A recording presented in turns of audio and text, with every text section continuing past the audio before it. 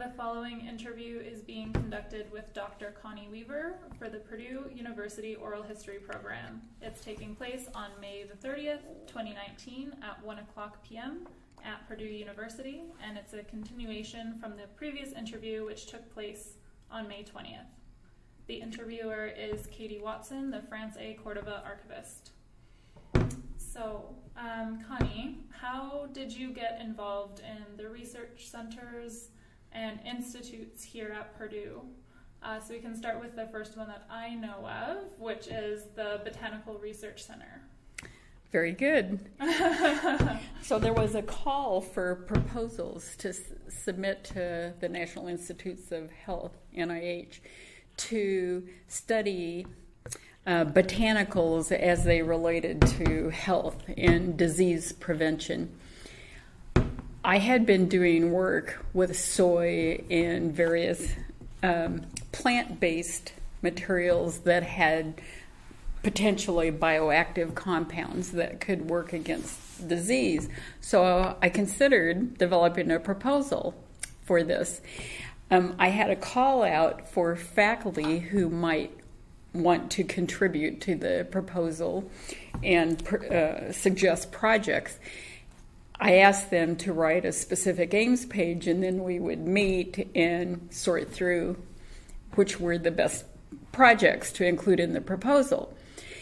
Meanwhile, we had to let NIH know if we were intended to submit a proposal and what the general category was so they could plan for proper reviewers.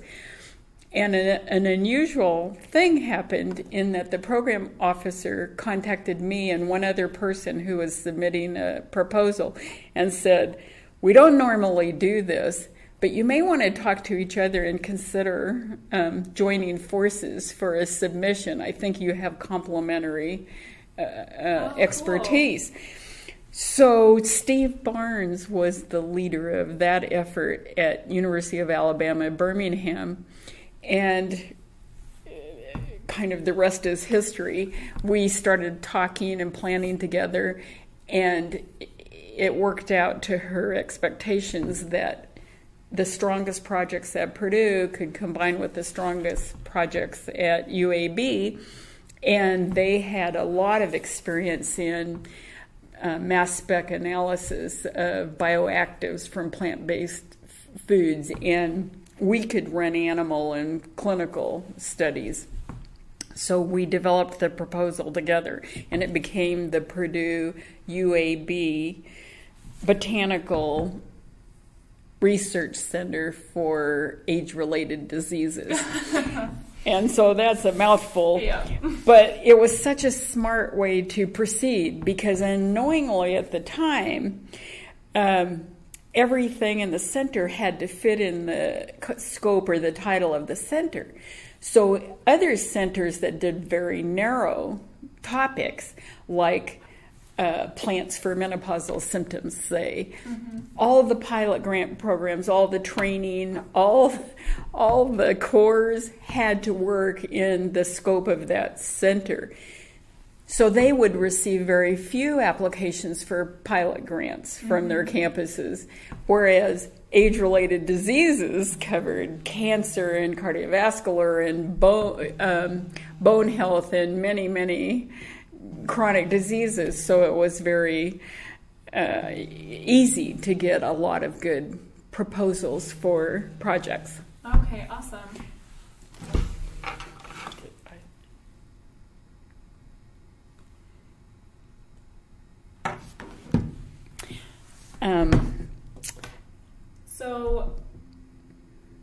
So the proposals that you both started with, so the strong proposals from Purdue and the strong proposals from Alabama,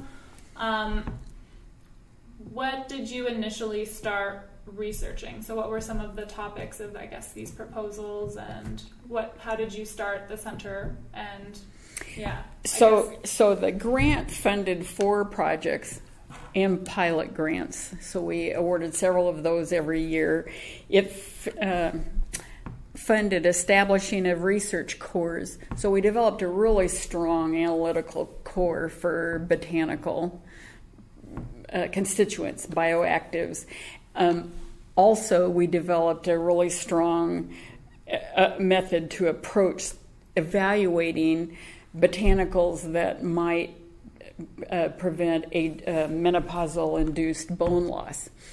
And so we used the Prime Lab at Purdue, where we would give animals or human subjects a very rare isotope of calcium-41 to label bones. And then we would follow the tracer output in the urine, which represented retention of bone, and we would test various botanical supplements to see if they would delay the loss of bone.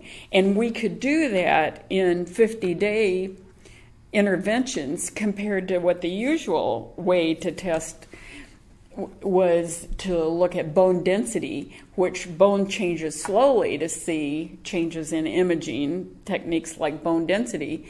So the FDA approved protocol for drugs, for example, is a 4-year intervention looking at bone density in hundreds to thousands of people, whereas we had the power to study like 12 to 16 postmenopausal women in just 50-day periods. And then we could compare, because the women could be studied over and over again, studying different doses or different botanicals.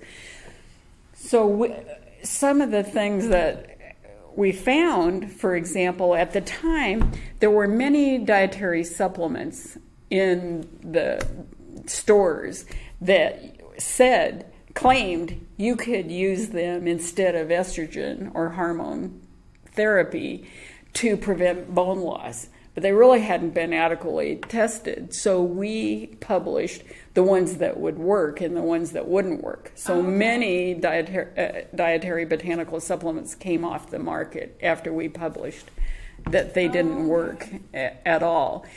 But there was much interest, there still is, in botanicals for helping, because drugs are expensive and have adverse side effects, and people find a diet alternative as more safe and easier to comply with, and they think fewer risks of adverse events.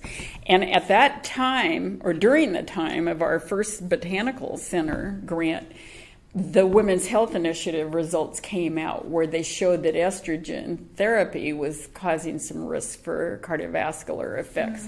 And so they really stopped advocating for estrogen everywhere, every professional society. So there was a great search for alternatives. Another project, the Morays had to look at green tea for their bioactives to prevent cancer.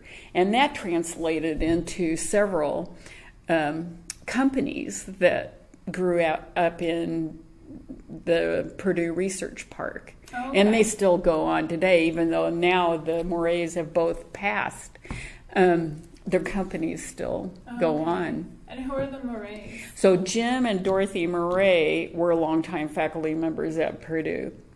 Jim was the first principal investigator of the Purdue Basic Cancer Center. He started that many years ago. And Dorothy Moray was a faculty member in nutrition science. And they worked out as a team looking for diet or drugs that would prevent cancer or help cure it. Okay. So then the Cancer Center and the Botanical Research Center kind of work together studying green tea's effect on cancer? Well, so the Cancer Center was probably a loose partner, but their project was directly from the Botanical Center and not from the Cancer Center. He had long since stepped down as the director of the Cancer Center. Okay. And then just so I understand this, so a lot of the, I guess, participant-based research was done here at Purdue, and then was the samples or the data analyzed at Alabama? Or what was their part versus Purdue's part?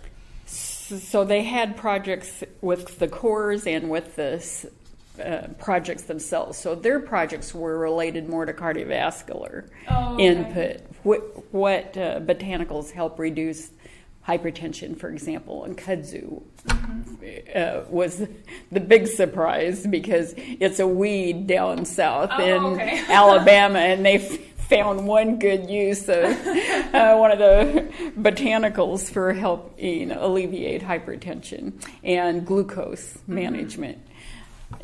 So one good use for that weed that grew everywhere. But they analyzed the metabolites from the bioactive constituents in the botanicals from all of our studies. So the animal studies, the human studies, and their own studies in cell culture. One of the things that we did annually that gave a lot of credit to our campus is we had annual symposia to talk about our discoveries and poster sessions for the trainees to present their work. And we invited people, scientists from other botanical centers, and we invited people from the federal government, from NIH, and from corporate partners. So these were big affairs to showcase our botanical center. So we became quite well known locally and externally. And we would rotate. Every other year was at Purdue, but the opposite year was at one of our collaborating institutions like UAB. But we also had faculty at Rutgers and University of Illinois on the proposal. But one of the special things we did when it was at Purdue is we contracted a dietitian who was a chef to create recipes for the event based on the botanicals we were studying. So cool. Soy and tea and berries and so forth. And so she would work with the Purdue Union chefs to create and scale up the recipes she developed for several hundred people that would come to the symposia. And we would pass out packets of recipe cards that were unique recipes for that. It was just an added special event. Oh, that's great. And then how many people were, how many other, faculty or staff were working at the Botanicals Research Center, here at Purdue? How big was it? So probably there were 17 investigators that went in on the proposal, but then you have all of the people who were awarded pilot grants, and usually each one had several investigators on that, so they would be kind of taken into the fold and be part of the Botanical Center. And then you had all these students and postdocs and lab staff. So ultimately hundreds of people were involved in the Botanical Center. And so so you were director of this center, I was. Right? Mm-hmm. So as director, what were you specifically responsible for? So everything. So the management of the center. So all the reporting to NIH and assembling the project and core reports annually, coordinating all the conference calls. And so we had monthly calls with the internal steering committee and then periodic calls with the external advisory committee. But we also developed these, and this was pretty early for doing this, these multi-campus seminars and meetings where we would brainstorm like a lab meeting. So part of what we did with the center was get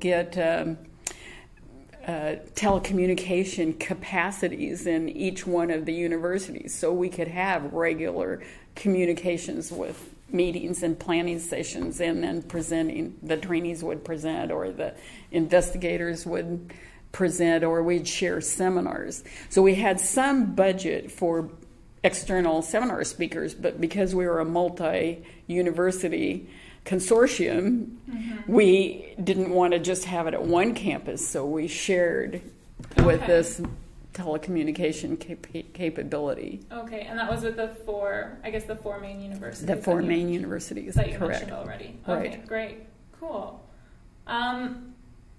So did any, other than what you already mentioned, so the report on calcium loss and what products work and what don't, what other like guidelines or regulations came out of your research, or like kind of cool findings?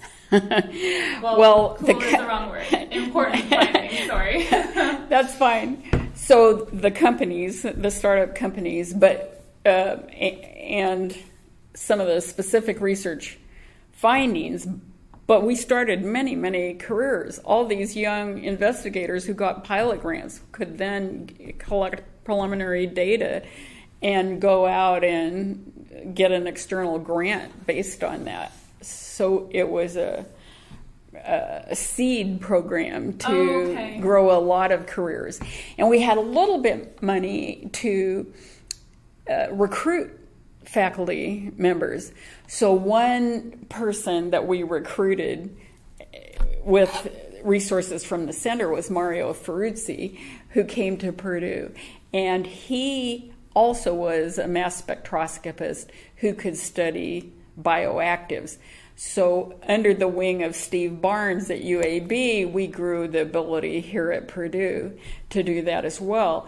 And long after the center, to this day, there's been many NIH grants and other very large interdisciplinary projects that come out of this capacity that we built in the Botanical Center, both with analyzing the bioactives, but also with this method for being able to assess effective interventions for preventing bone loss. Okay.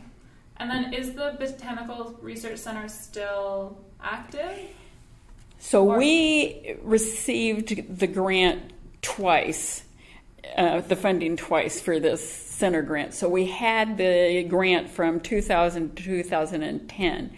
We were not successful in competing for the third round, but the infrastructure we built led to another center, this time with other co-investigators, to study grape-derived botanicals like grape juice or wine or that sort of thing for cognitive function effects. So that was a 5-year center grant that came out of that.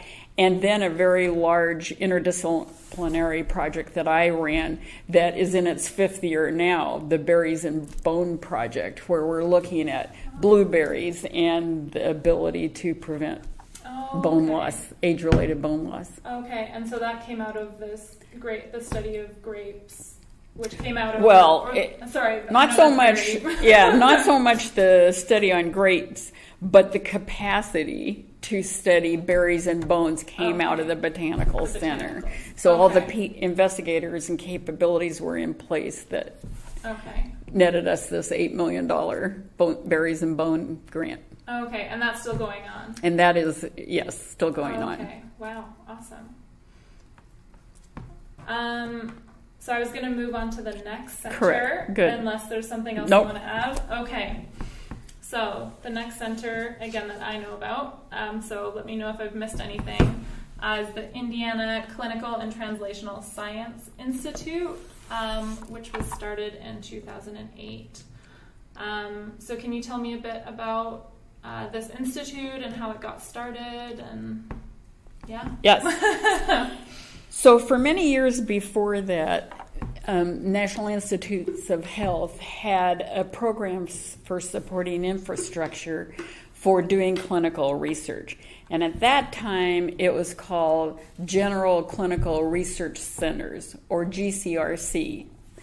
And the idea was, in a medical center, so every investigator didn't have to come up with their own infrastructure, that there would be one centralized that they could tap into. So they didn't have to hire necessarily their own nurse to draw blood, their own biostatistician to help them with the design and data analysis, their own biochemistry laboratories. There would be this centralized effort where any investigator could come and tap into that. It's a huge advantage to having a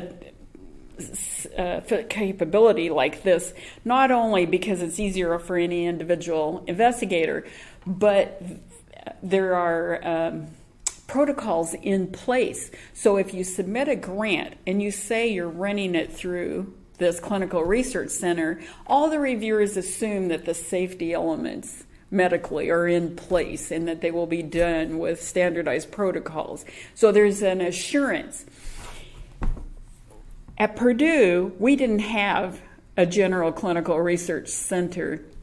So the kinds of studies we would run, our grants, we had to prove that we had in place the ability to safely and in standard protocols run clinical research. So it was kind of an uphill battle, depending on the study, whether we had the ability to be approved or not. So early on in my research, I started collaborating with people at IU School of Medicine who had this GCRC in place. And my main collaborator there was Monroe Peacock, who we collaborated for decades. I have had many other collaborators, but that allowed me to say our grant takes advantage of them having this clinical research center. So I didn't have so much trouble myself, but my colleagues who didn't have collaborations with IU School of Medicine and their clinical research center did have trouble. Well, when Zerhouni became the director of NIH, he laid out several different initiatives called the Roadmap Initiative. And one of the initiatives he undertook during his leadership was saying, something's wrong with our GCRC process because we have this valley of death between drug discoveries in the bench, in the laboratories, and getting it translated into being able to use these drugs, put them on the market, and let patients have access to them. So instead of having the GCRCs that are all in the medical center, we need to stop that system and have a new system called the Clinical and Translational Sciences Award Program, where the medical centers have to partner so that you involve the people and have a continuous pipeline from drug development or initial ideas or devices or intervention all the way to the bedside and beyond into the communities where that is relevant. So it replaced the GCRCs. But it starts with a medical center. So the obvious person to lead it initially was Monroe Peacock, my collaborator, who was also the principal investigator of the GCRC. And he said, okay, we need to go in for CTSA now under this new direction. And that's a grant? That's this infrastructure grant. Oh, okay. So grants funded the former General Clinical Research Center. Yeah. That was going away, and this new effort was replacing it, and it was still a grant. Now they could be larger grants because they wanted to expand the scope of them to start early in the pipeline and have ways to get the ideas translated into clinical practice or into the communities. And so since the directive was to expand, Monroe Peacock goes, well, my partner at Purdue, Connie Weaver, would be a good complement and a way to expand. Now, so keep in mind, most centers then, initially and now, their idea of a medical center expanding is to add on a couple of local hospitals. Okay. But this was a very ingenious idea to add in a land-grant university or other universities around the state. So it became the statewide laboratory where we collaborate. Today it's 6 campuses, but the initial submission was just Purdue together with IU School of Medicine.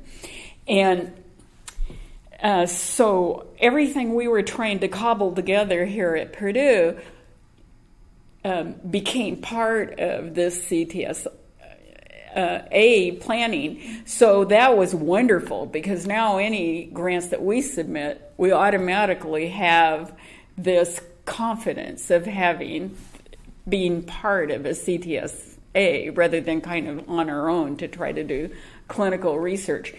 We had thought about and tried to get a satellite program with the former GCRCs, but then there were so many restrictions about you had to have billable space like a hospital. So the windows had to be a certain height and all these things. And our laboratories didn't meet those codes. The residence halls did. So when we did studies in the residence halls, it could be billable space, basically, but not in our laboratories. So it just never worked. We would have had to build a new building.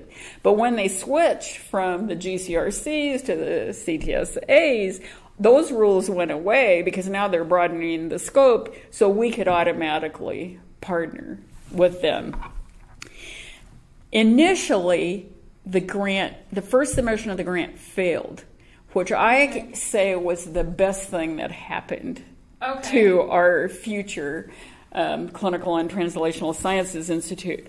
And the reason I say that is because when Monroe Peacock would try to arrange meetings between faculty at IU School of Medicine and Purdue, mostly who showed up was just Monroe Peacock and me, and maybe a few people from Purdue, because the other faculty at IU School of Medicine had taken for granted so long of having the GCRC, they just didn't think they needed to invest a lot of effort.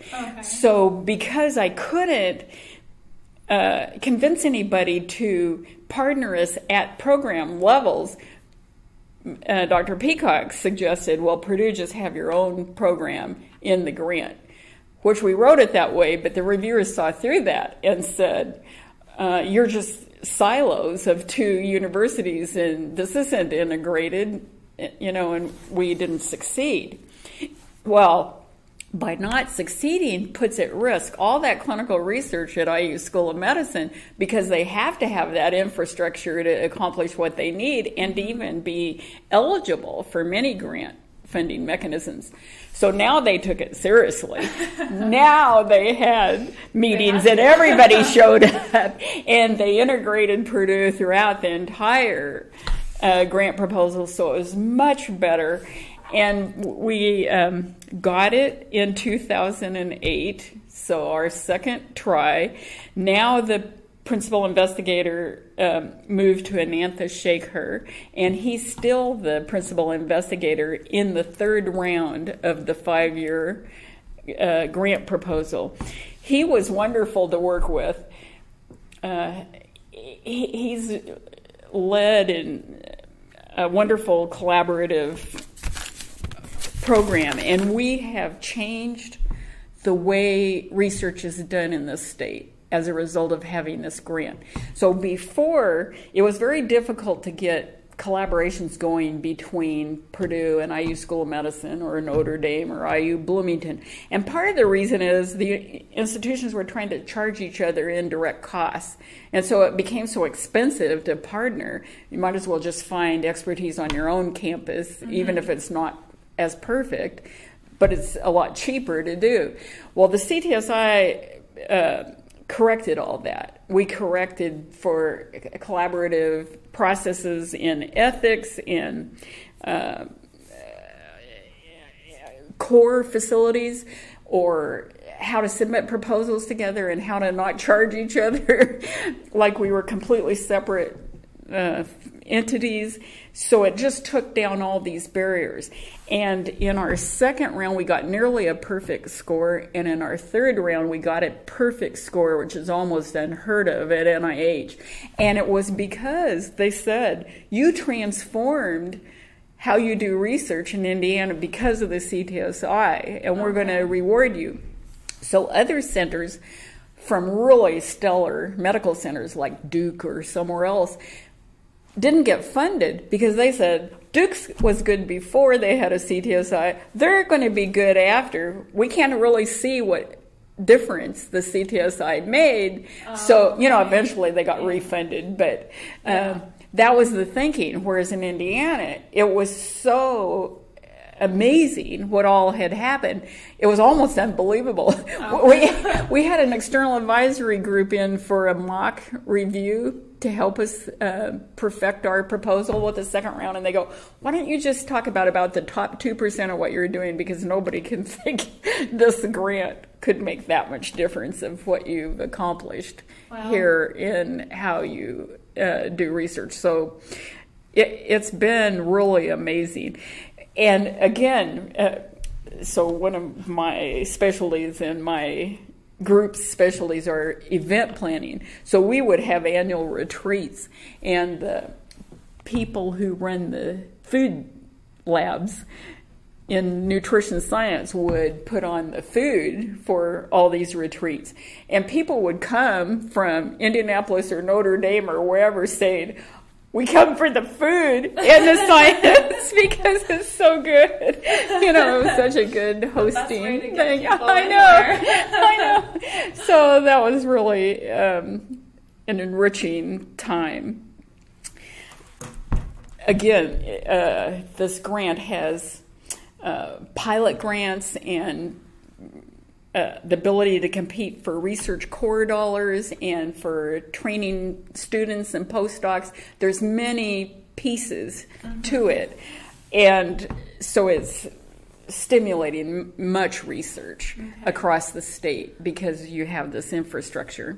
So how was NIH assessing the success? Was it based on, from the start, so the researching effects of new medications or anything like that, to the approval, how many made it or how many made it farther than they were before? So they have review panels, and the faculty from Indiana that were on those panels would say just what I told you before. It looked like the CTSA award made such a difference in clinical research in Indiana. That's probably the largest single factor. But you quantify how many papers, how many external grants, what's the return on investment. Okay. And there was a huge investment made internally as well. So our operating strategy was that the institutions had to contribute $1.50 for every dollar we asked for from NIH. So that's a huge investment. And the investment of each institution basically were spent on their own campuses. So what Purdue would put together, their share would be about $1.5 million a year. And that would fund pilot grants and training and research cores at Purdue campus. But an investigator putting in for a pilot grant could use any research core from any of the 6 campuses freely. Okay. And so we have 80-some cores that are under the CTSA umbrella. So our research capacity at a really affordable cost with grant opportunities to use them even just accelerates the whole engine. In this third round that just started, one of the really interesting projects that would have captivated reviewers is the Monon Trail project. So between northern Indianapolis and downtown, close to the medical center, downtown Indianapolis is about a 7-mile distance, but the average lifespan is 14 years lower in downtown than it is up in the suburb. Oh, wow. So you have the same geographical area. What the proposal is to uncover what are the health disparities and the lack of ability to get health care or prevention or services that are causing that drastic of a difference. And then to work with community partners to try to implement programs to help close that gap. And ultimately, to your question, ultimately want to show impact in the health of Indiana.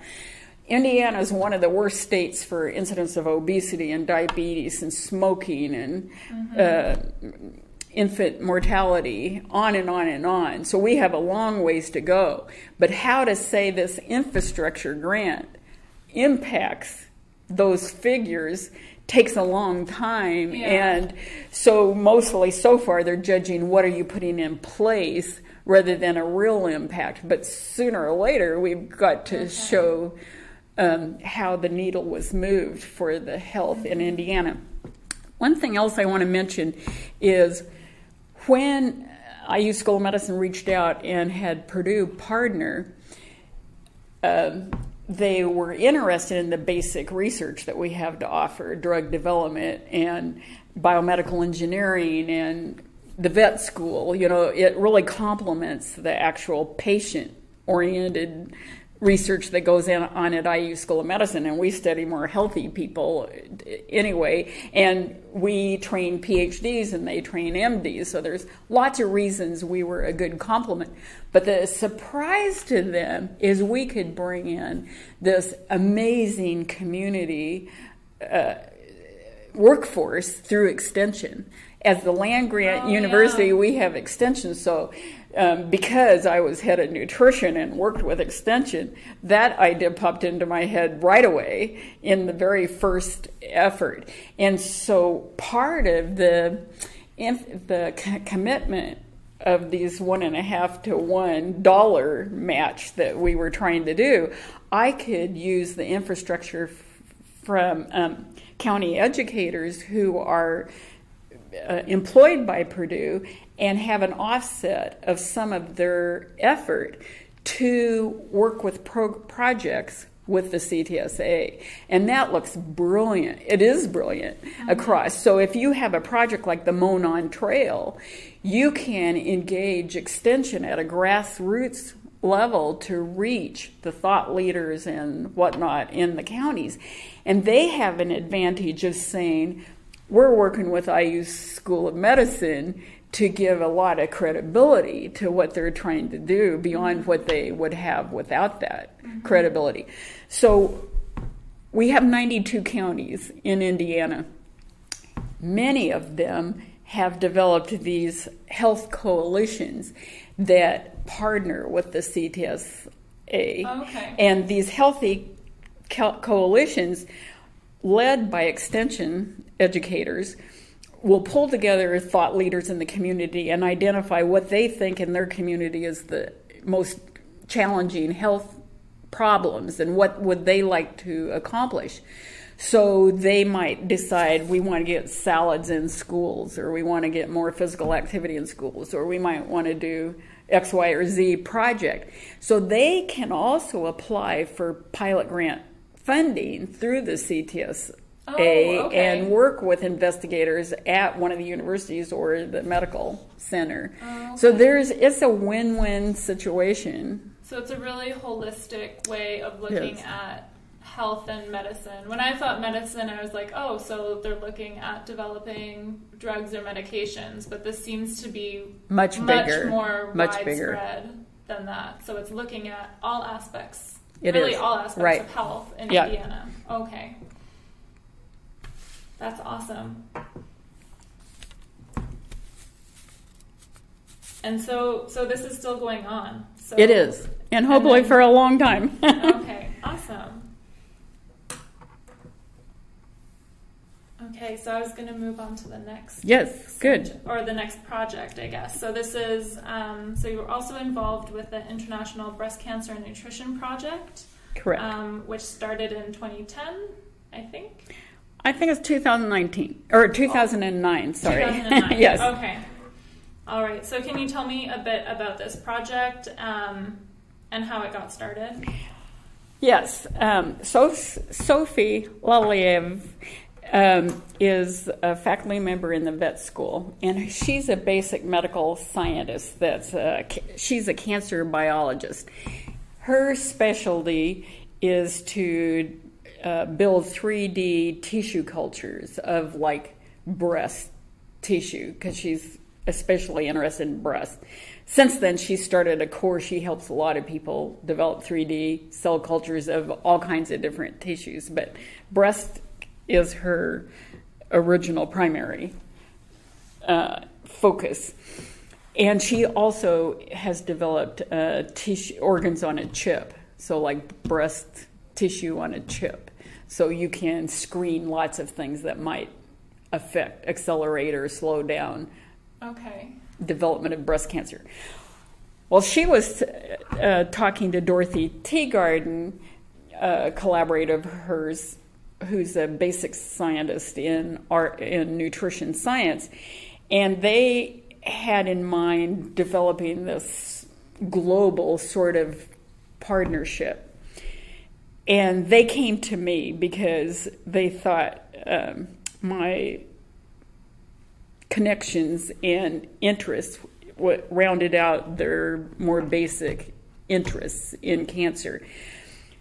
The thought process was that if you looked at the global diversity in diet and how it interacts with the global diversity of genetics and epigenetics in the context of breast cancer development, maybe you could tease out what about diet makes you more or less vulnerable to forming breast cancer, and what genotypes or epigenetics make you more responsive or more resistant to those diet interventions.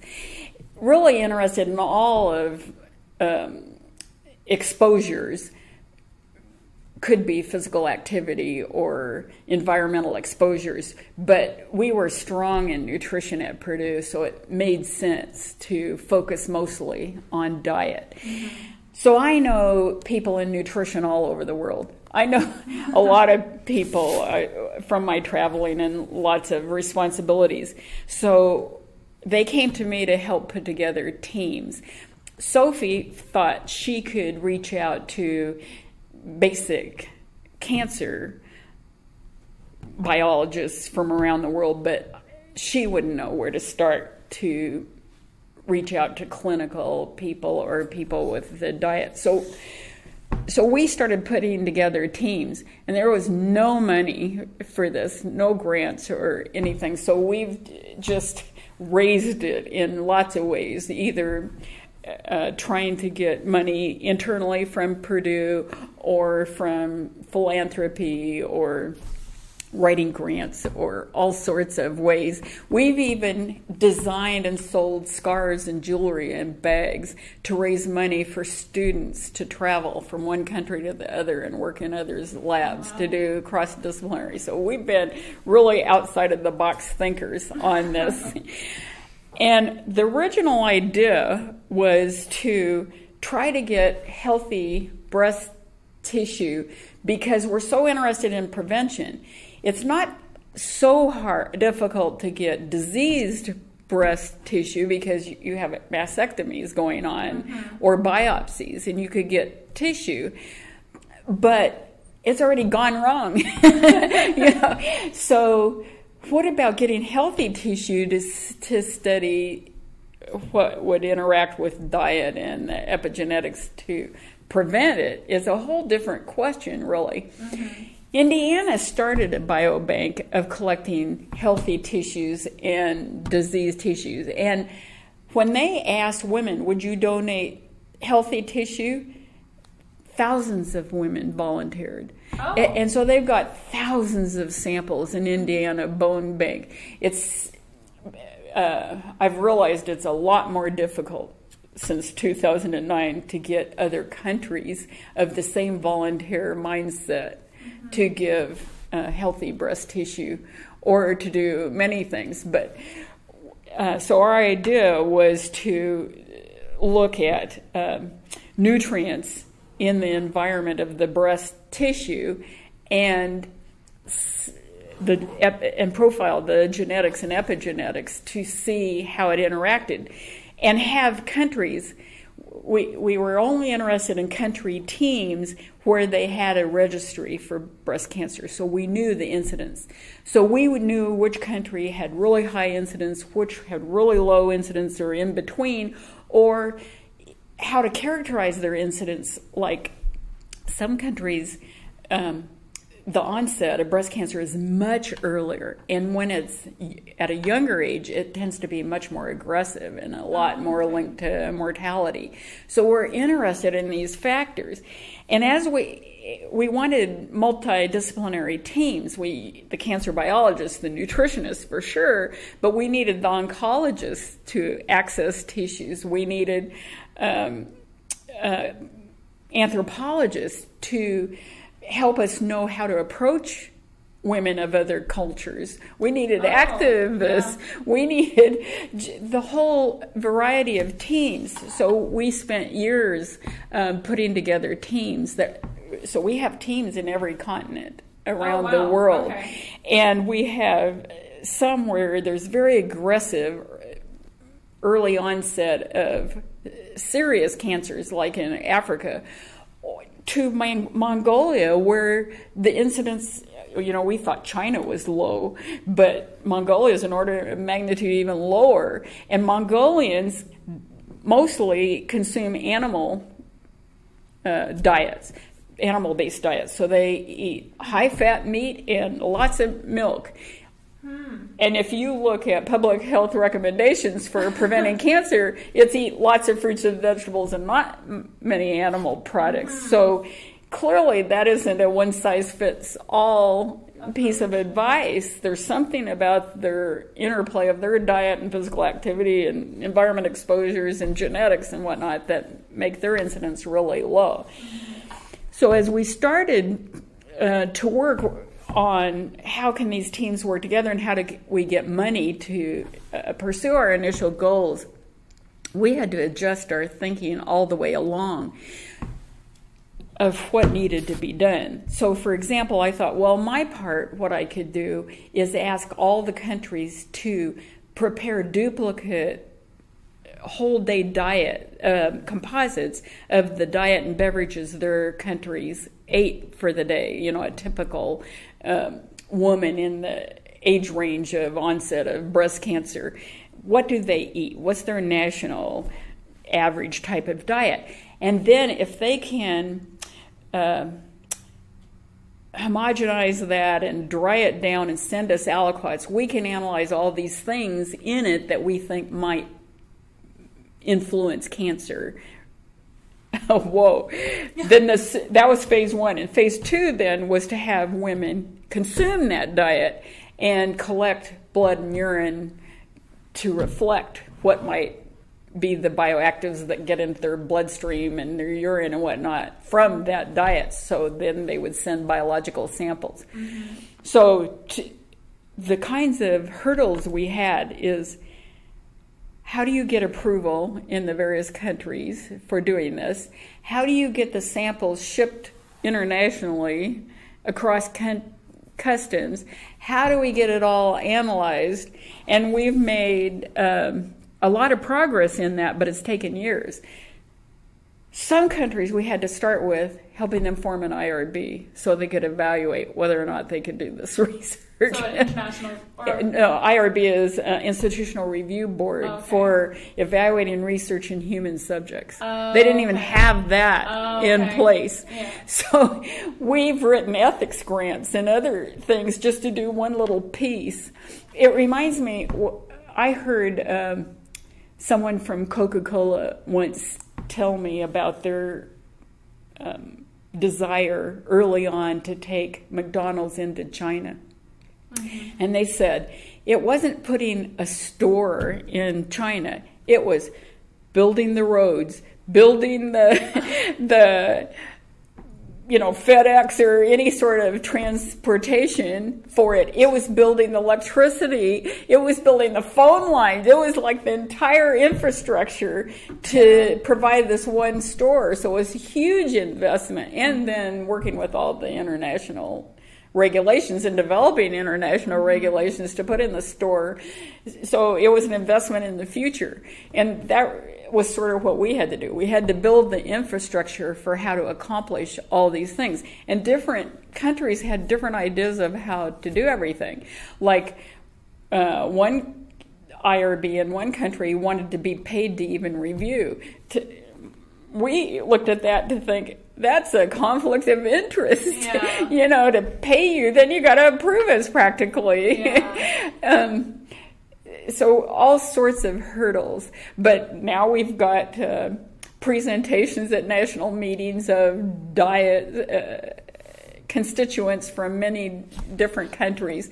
We still haven't accomplished in all of our teams to be able to do the phase 2 human part. Mm-hmm. Sometimes the samples will show up ruined, they didn't weigh out the samples before they dried them, or they didn't get the information to us. So we actually have to train them or go do it ourselves in country to get the information. Yes, we might have to go there. There's all sorts of things. But the lovely part is these international friendships. So one of my suggestions to Sophie and Dorothy early on is, in order to make any progress, we're going to have to get together and communicate on a regular basis, like annually. So let's host international symposia on nutrition and breast cancer prevention. So we did, and we've had many of them at Purdue and different ones around the world. And the team would come, and on a separate day from the symposium, we had what it was called a think tank, so that we would report on what we accomplished that year, what we needed to accomplish, what barriers were we encountering, so that one country who went through a similar difficulty could help train another country's team for how to do it.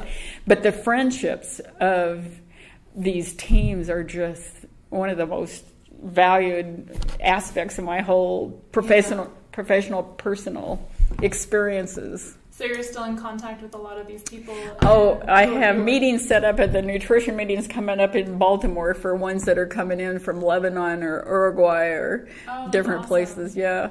Oh, that's great. Yeah.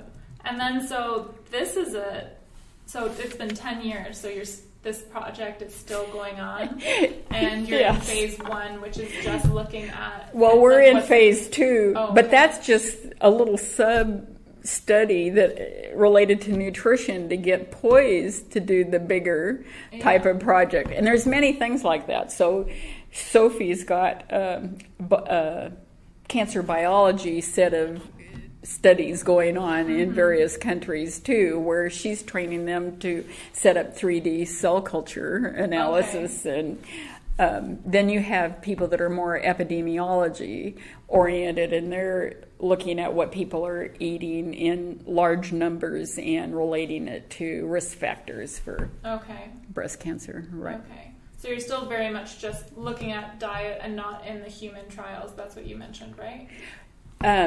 So some of the countries have sent us serum and urine after the women have consumed it. Other countries are still working on getting IRB approval. Okay. Right. Okay, great.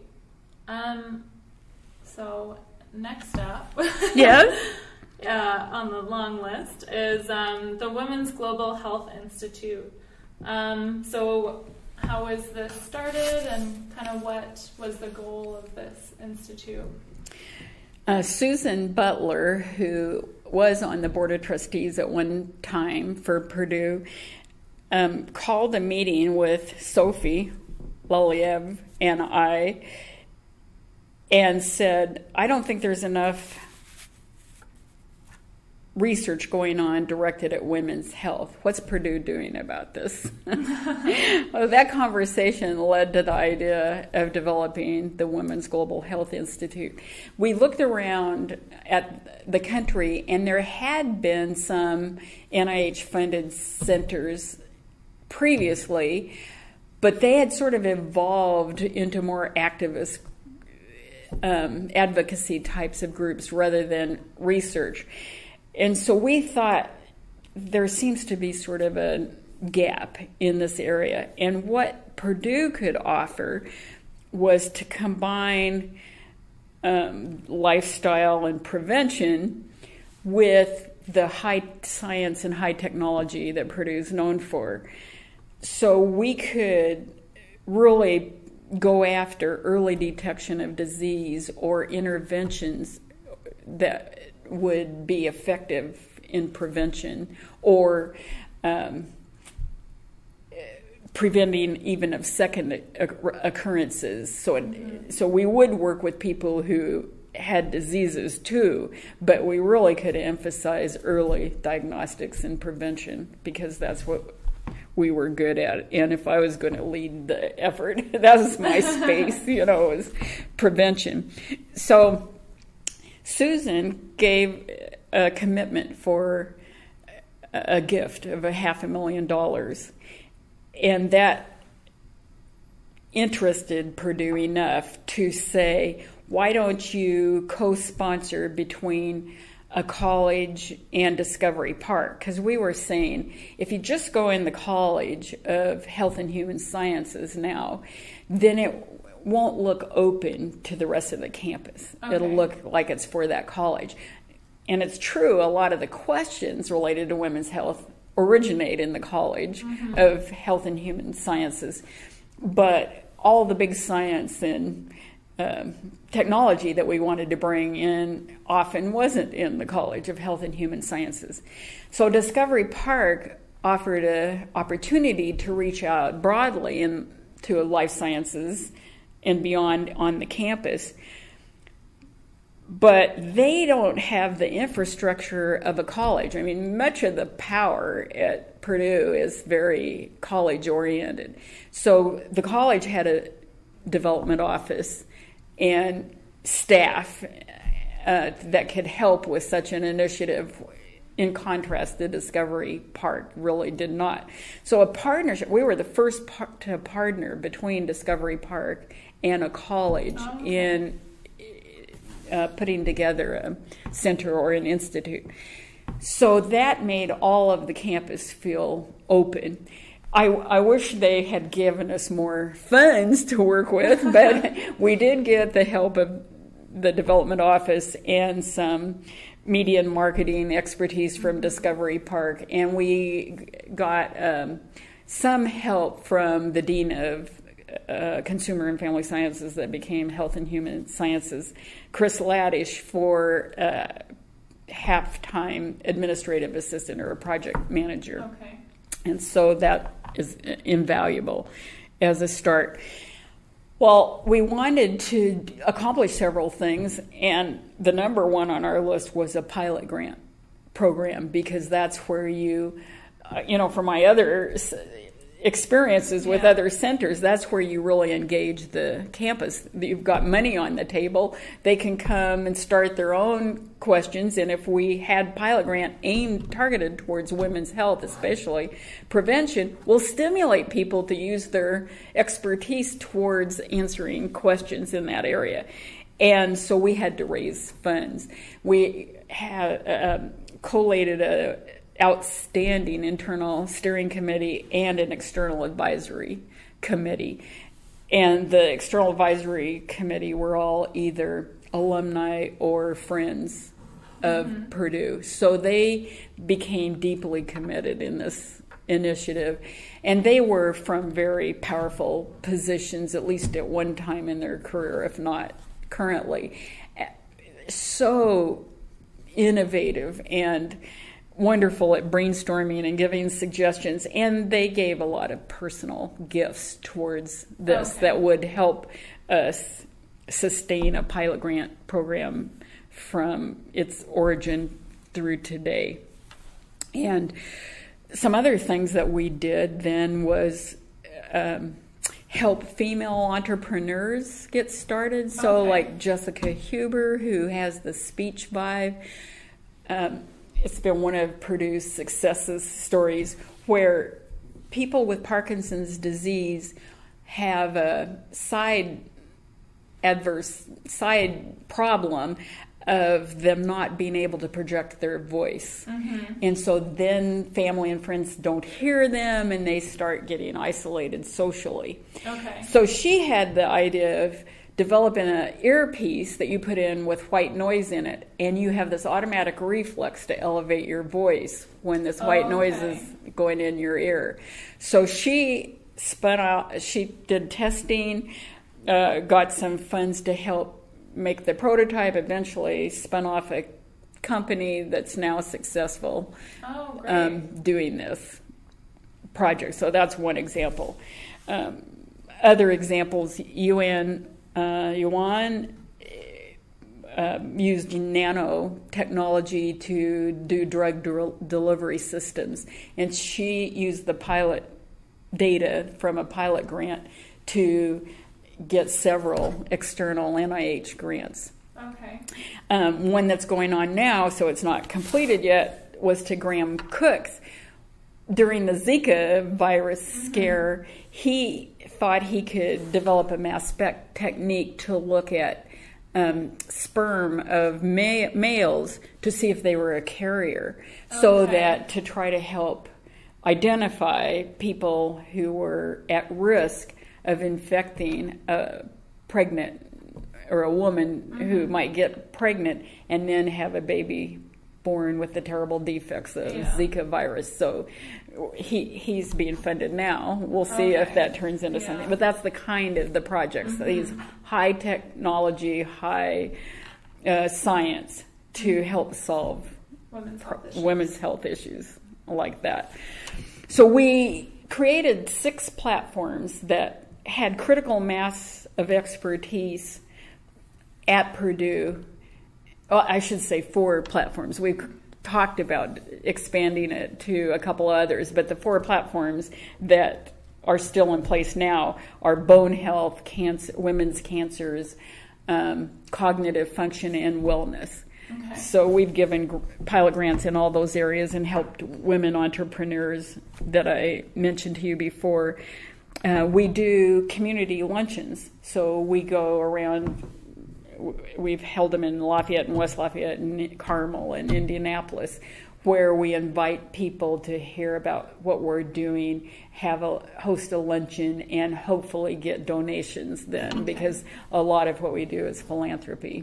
We have a fair amount of estate gifts for long term, but it's been a challenge to keep enough money coming in for the pilot grants of that year or the next year, and the administrative assistant, the project manager, Luann Bermel, going. But it's a nice story as well. So the Women's Health Institute really serves as, so the goal is to provide pilot grants to people doing research in that's one health. Activity, but it's to just accelerate research in women's health. So we give travel grants to students in that topic area. And we've had meetings where we brainstorm around our different platform themes to try to build teams of investigators that would go in for grants in this area. Okay. So any way we can help. Great. And that's still going on, right? It is. That's still... It is. Okay. So now that I've retired, they're searching for a new director. Okay. Yeah. Okay. Yeah, I saw your picture still on there, so I was, right. I was curious. Yeah. Okay, great.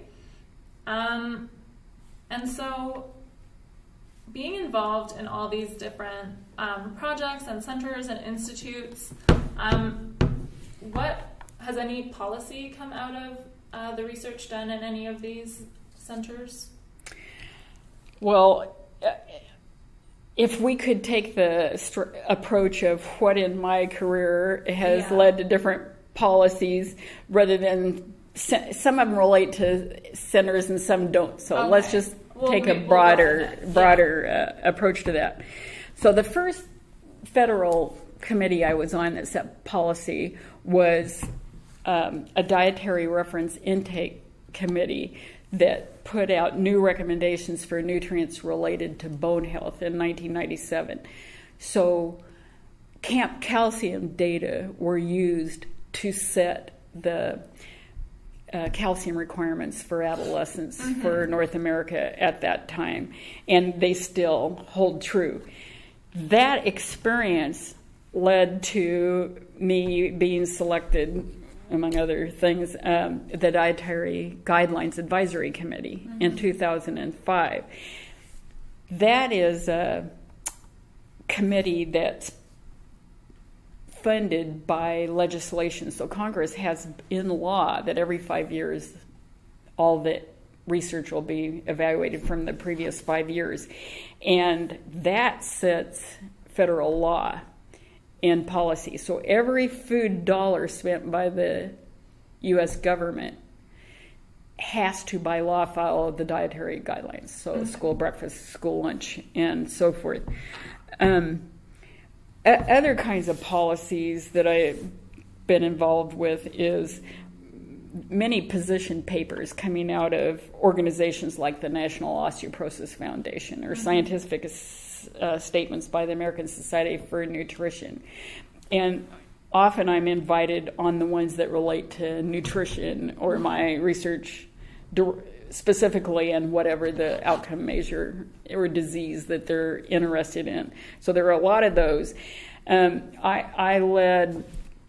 I've organized the last 2 international symposia on nutritional aspects of osteoporosis meetings. And the last one, we put together a writing team in conjunction with that meeting to develop guidelines for doing prospective nutrition research related to bone health, and that just got published. Oh, okay. So that's one type of guidelines. Let's talk about the Food and Drug Administration Science Board that I've been on for a while. I'm still on. The idea of that is to advise FDA on a range of topics. And some of the recent ones that were pretty interesting are like bioreactor-produced meat. So the idea is to take stem cells from fish or chicken or beef and grow it in cell culture media into massive amounts. So it's got the properties of the animal, but it's without any animal.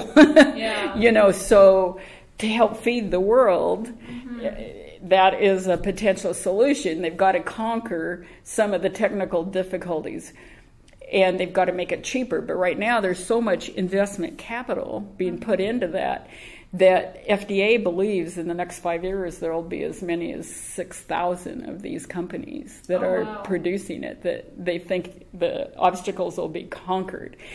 And there's a lot of mixed emotions about that kind of meat. Will vegans be able to use that because there's no animal cruelty? There's but it's made from those animal stem cells, right? Correct, but it depends on why you're vegan. If you're vegan because you don't want to support animal cruelty or you're into sustainability, that's off the table.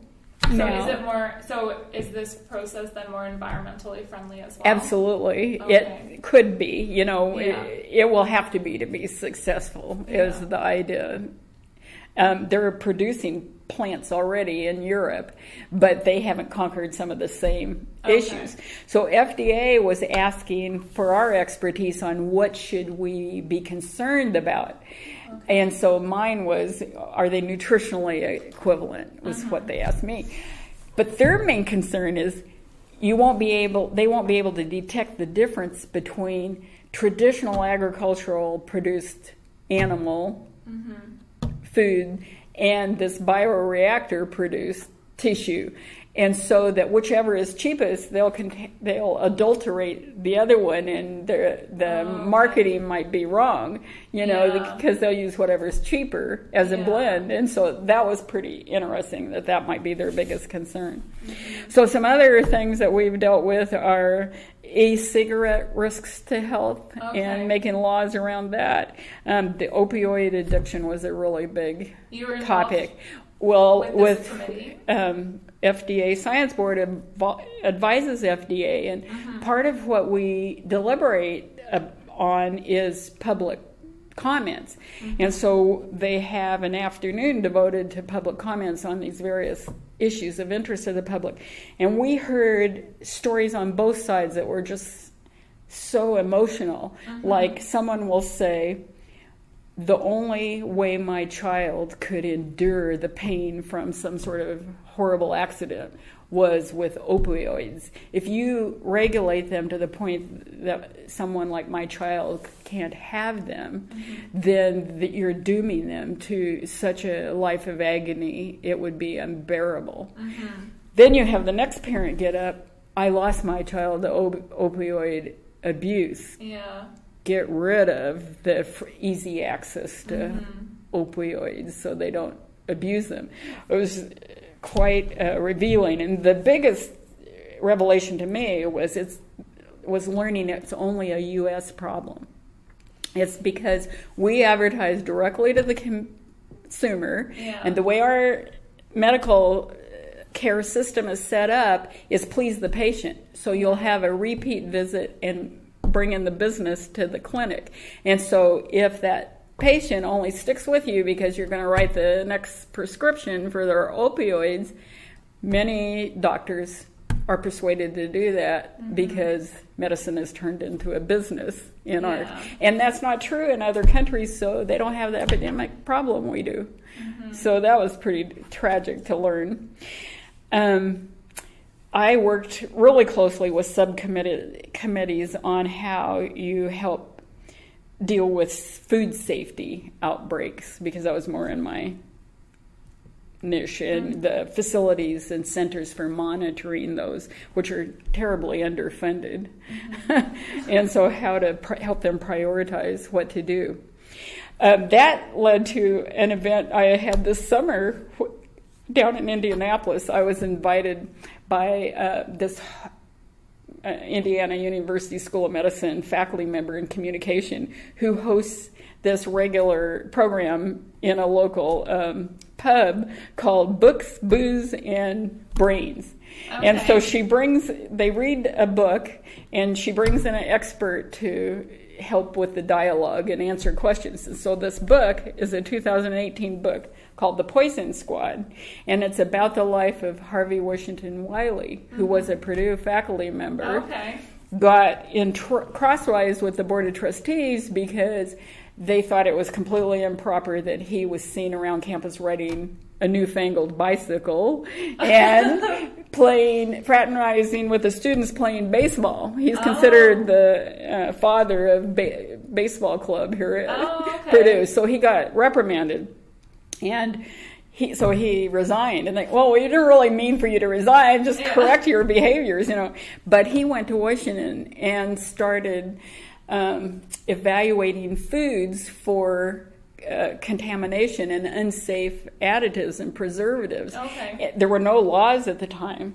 So he started this group of men he would give meals or foods to test. If they got sick, he would try to go after the manufacturers.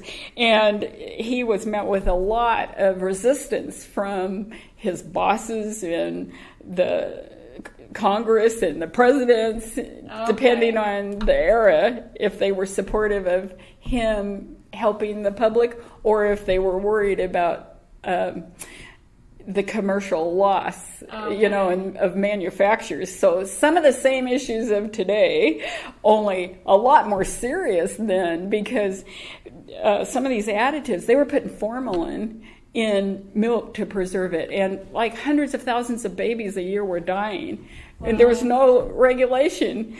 But eventually, that he was considered the father of FDA because of what he did. So. Interesting. Cool. And so you were invited to talk at this event, cool. Right? Nice. About that book, right? So throughout your time here at Purdue, it seems like you've been able to kind of spearhead a lot of centers or just work, I guess, in a lot of projects related to women's health. So has the university administration been really supportive of these women's health initiatives, and is there like a particular administration that stood out?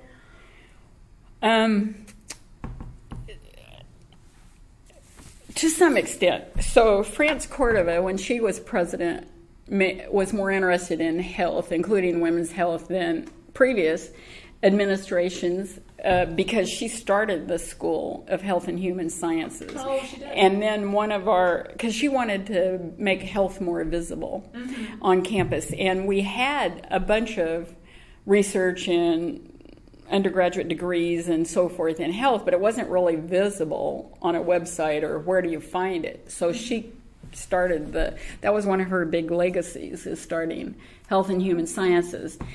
And I was a department head during that transition of creating it, and we developed two major goals or signature areas at that time, and one of them was women's health because of this center. Partly it was low-hanging fruit.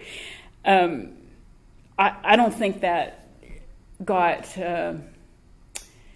adopted as well as it could have been by the college, but I was interested in it being a campus-wide activity anyway, but we did receive some help from Dean Chris Laddish on helping support the Luann Bermel's salary and letting us work with the college's development office.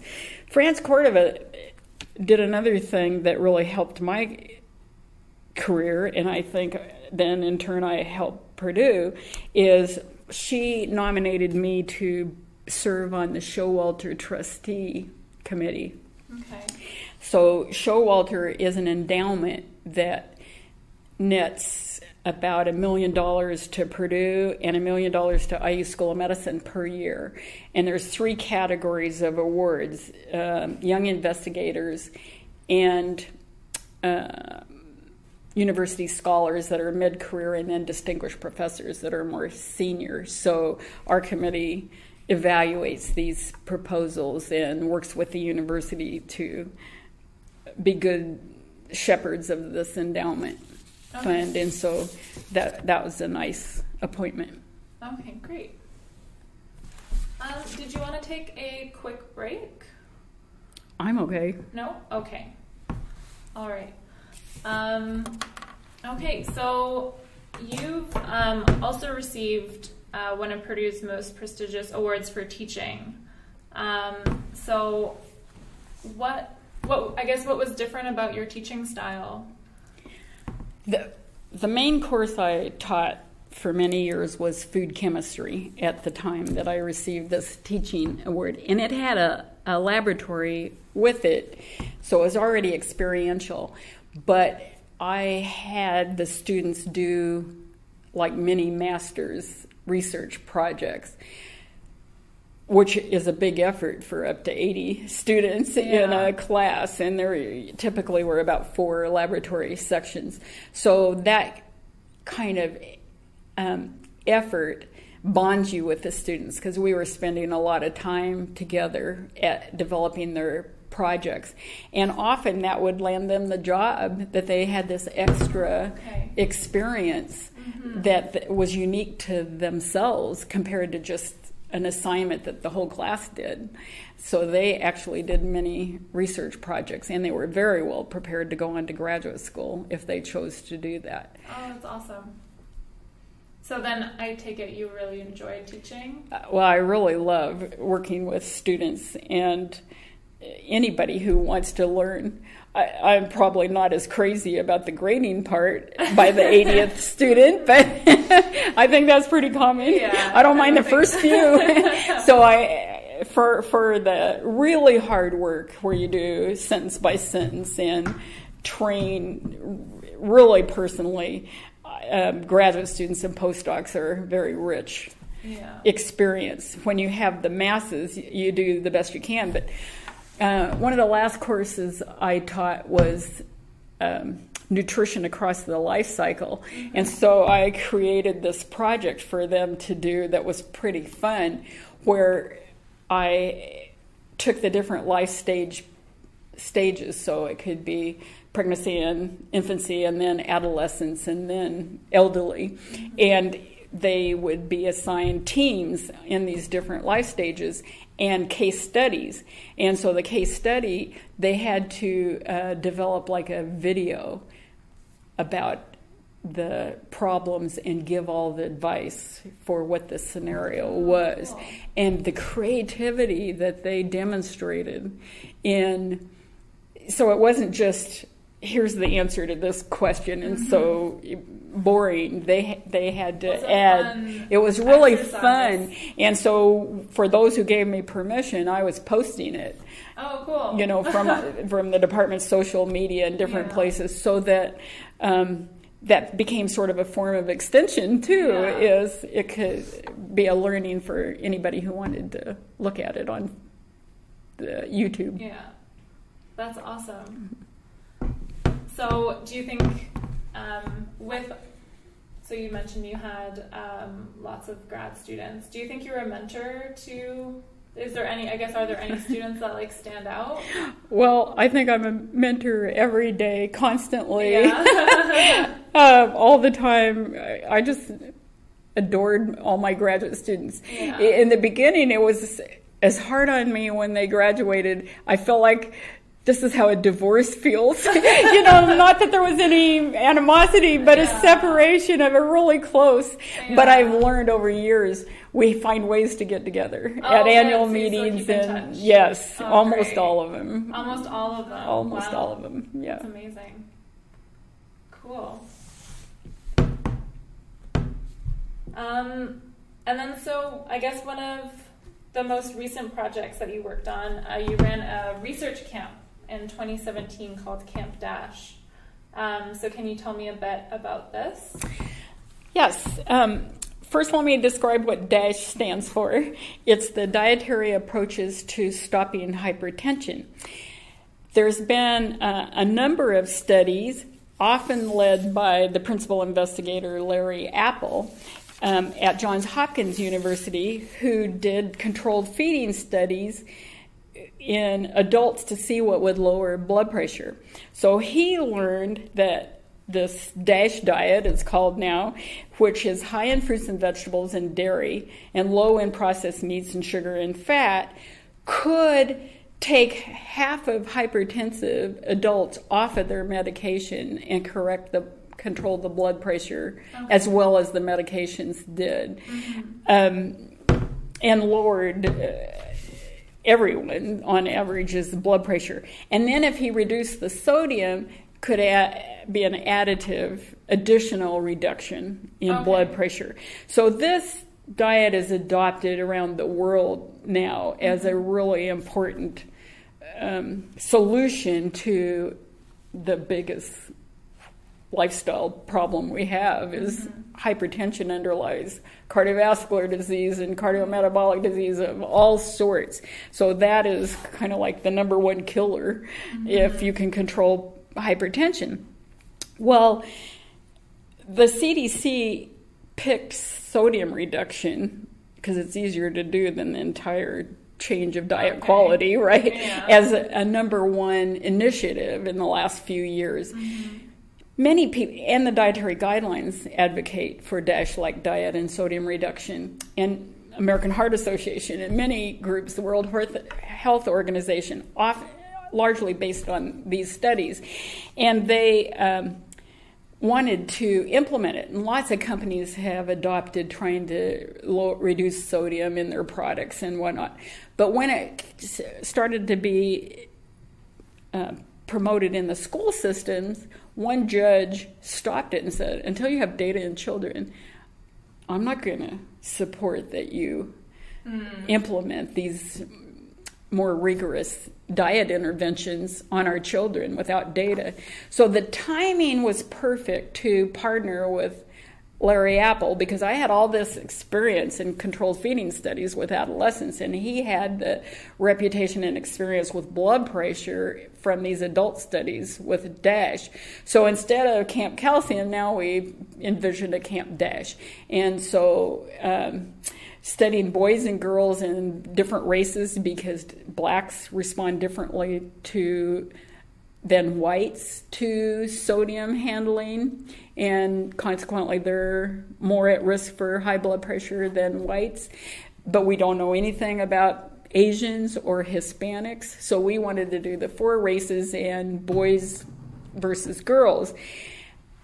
The other thing that had been sort of recently learned was fatty streaks in the heart and blood vessels were being found in children who died, unfortunately, in car wrecks, and risks were starting to be seen in children because they get more overweight and they are starting to develop cardiometabolic symptoms. So the new thinking was cardiovascular disease really starts in youth. Okay. And we need to prevent it back at that important stage, not wait till they're in problems in adults and try to correct it, because lifestyles never work as well in correcting as in prevention, and we probably have to start earlier than we thought we did. So we worked very hard and got the protocols all in place and got a grant from NIH to do it, but unfortunately that project wasn't completed. So I hope that sometime, some way that we do learn if diet measures like improving quality of diet and sodium reduction can help prevent adult diseases by starting in children. Yeah. So you retired pretty recently, and after being here for 40 years, is that right? Were you really close with your staff and coworkers here at Purdue? Unbelievably. It was like a family, especially the 25 years I was department head. I mean, it was always true in my lab, but the department really was bonded in that time. I felt very blessed. And because we supported each other and worked well together, we could be great hosts for events, or we had the confidence to invite people into our space and collaborate. So we became pretty well known around campus and beyond, I would say. And lovely people. So it sounds like a really positive working environment. It was. Very well. And you were asking me about mentoring earlier. You can tell there's a lot of social events in my life too. So I hosted a lot of things at my house even besides on campus. So the faculty retreats were at our house, and annually I bought a house that would be good for entertaining and would have the space for that. And it's you hear about difficult faculty meetings around campus, but if you're planning for the year together in the department's head's house, it's hard to, I think it's the mood that's developed to behave like a faculty family, and so that you work together. It just, it sets the tone for that sort of collaboration. And my students, I had them over regularly for all kinds of events. And we have an outside swimming pool, but we have a pool table and a ping pong table inside the house. So one of our favorite activities is around the world ping pong. So everybody with any skill or not skill of ping pong can participate, because it's a big circle with a paddle at each end, and you hit it once and put the paddle down, and the next person comes along. And so you get 3 outs. 3 errors before you're out. So you can at least hit it 3 times before you're out, or try to hit it. You get 3 turns. But the bigger thing I'm probably known for is we had a puppet theater. With our first grandchild, my husband we had a stage in the house, and he built a puppet theater.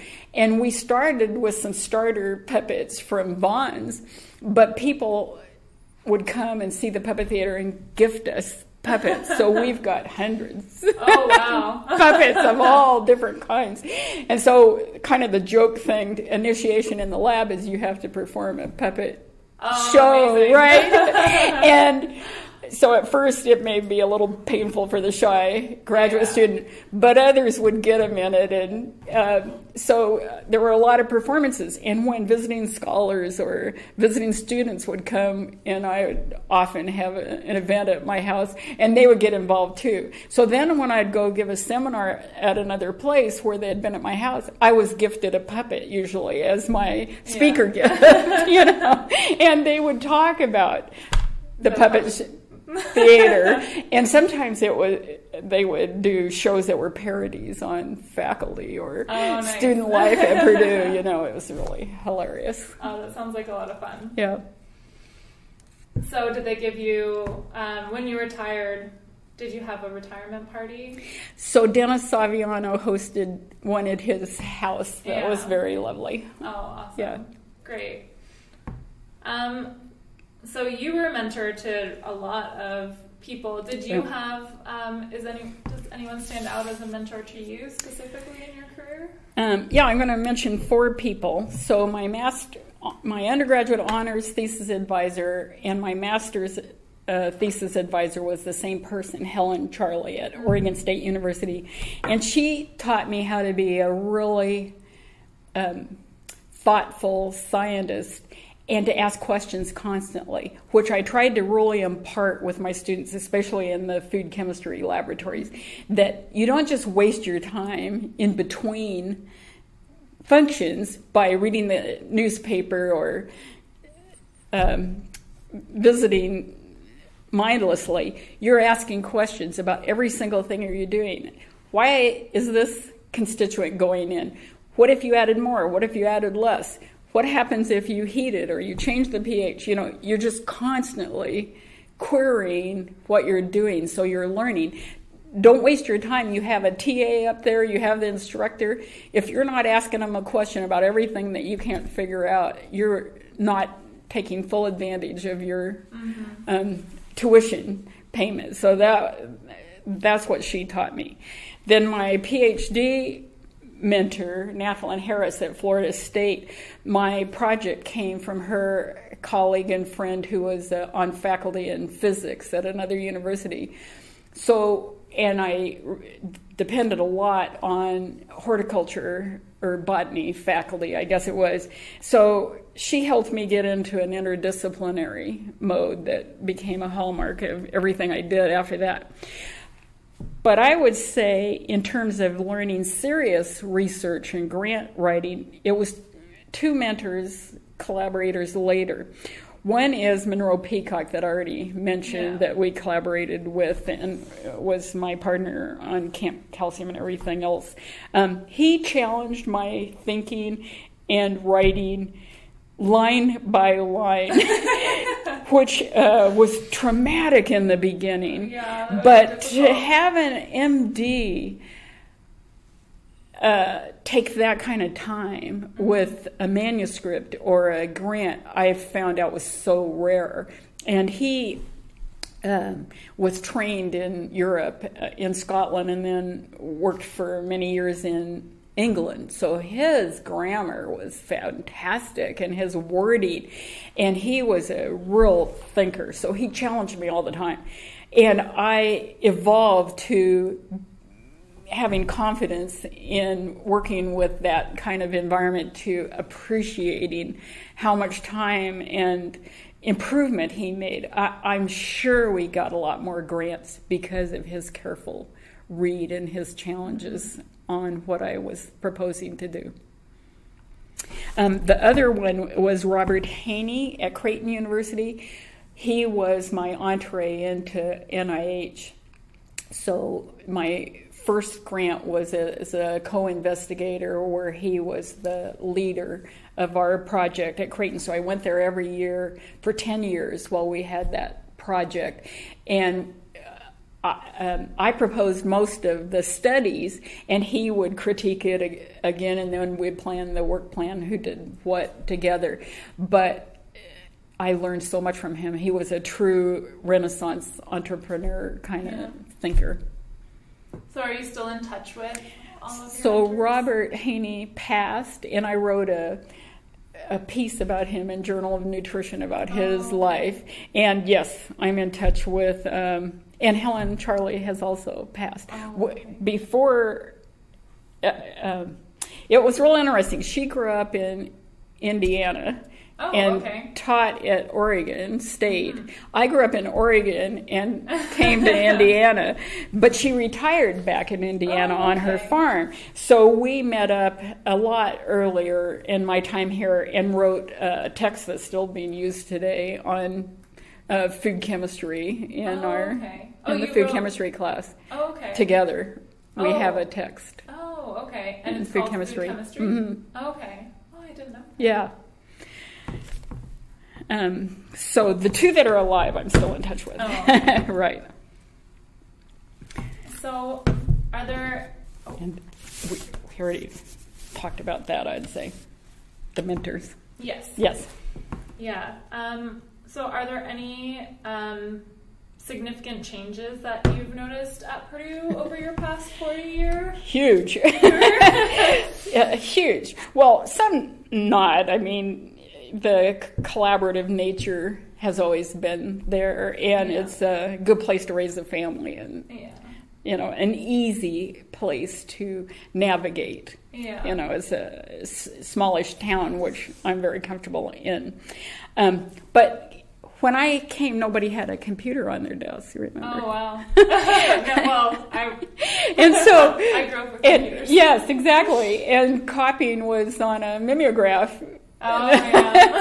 So the computer is like by far the biggest change that happened around the world for everybody. And even later than a computer was the connectedness. So you have email and other forms of communication. So all of that dramatically changed how work was being done. I'm reading a book right now called Follow the Faculty by Benjamin Ginsberg. I'm not very far into it, but the concept is too many universities have given up the priority setting and the leadership of the faculty to administration. So we have generated deans and deanlets and deanlings, and all sorts of positions where faculty's input is marginalized. And I would say Purdue is one of those universities, especially recently. The priority is the brand and not the original mission of academia. So not the research. Not the research and teaching and service or the faculty. And something was lost when you do that, because the book makes the case, one of the things that's lost is it morphs into a life skills curriculum. For example, instead of the rigorous curriculum that the faculty with their expertise bring, that's challenging and teaches them more about how to attack life, parents are asking the university, will my child get a job when they're done? And so administration minutia evolves to setting the curriculum that then are more life skills or more of a job-oriented kind of outcome, and research priorities and faculty get lost in all that. I would say, though, the Senate in my entire time has never had very much clout here at Purdue. So I think Senates have had more clout in other universities, but I don't think it's ever been all that strong at Purdue. Look at the effort that was mounted the last year or more against adopting the online university. And if the online university had been adopted where Purdue could take advantage of all that ability to do online courses well and to influence the curriculum so it would be the rigorous degrees of Purdue, they would have gone for it. But they didn't. So that's probably the largest effort that I've seen the Senate take on, and they lost big time, Yeah. So what do you think? I know you have made many significant contributions in nutrition and health during your career, but what are you most proud of? Setting nutrition requirements in adolescence would be one. Determining dietary strategies that would completely reduce age-related and menopausal-related bone loss in women.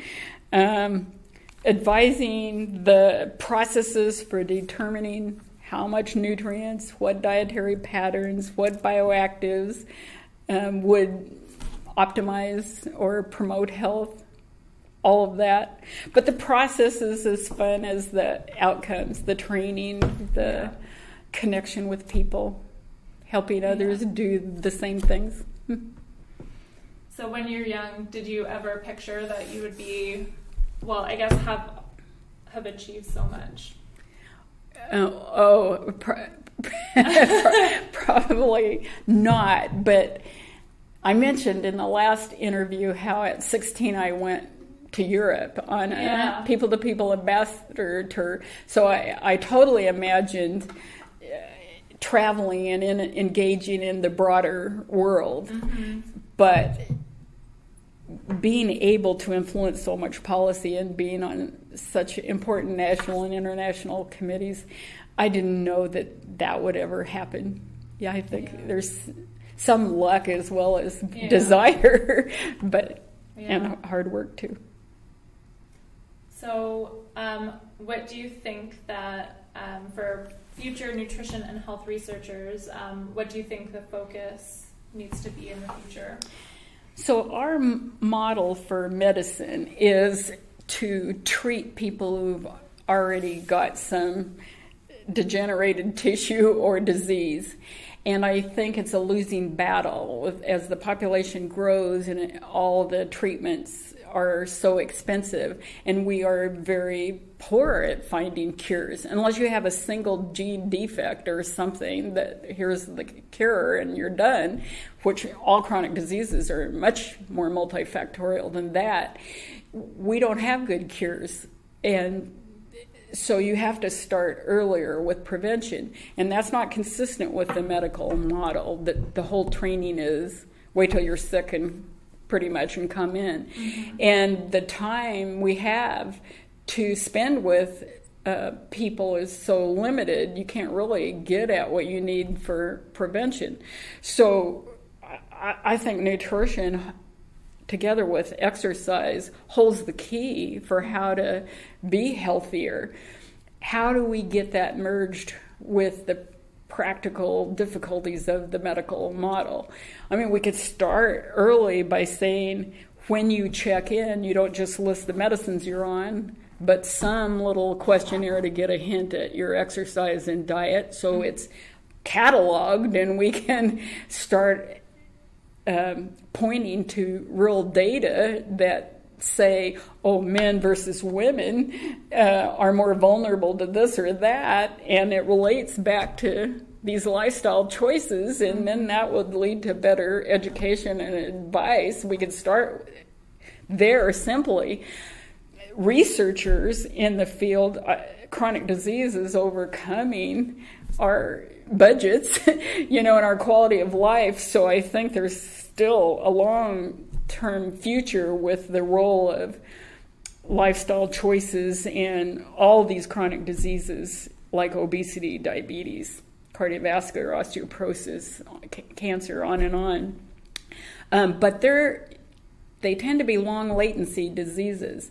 So it can take decades to have the tissue degrade to the point you have the disease. And all along the way, you can impact the course of that. So what we need for research is early biomarkers. What can we measure that say you're on this trajectory or that trajectory so that we can more quickly identify correction. to make each person healthier. Mm-hmm.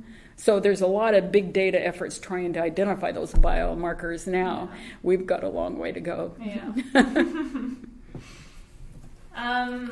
So you're retired now. What are your plans for the future? So I'm in the process of figuring out what the next chapter is. But the next chapter for me is not retire the way many people retire. I would guess that I will have more chapters to come. Awesome. And then is there anything else that you'd like to mention? Just it's been a lot of fun. Yeah. Hope it continues to be fun. I'm sure it will. Great. Okay. Well, thank you so much. Mm-hmm.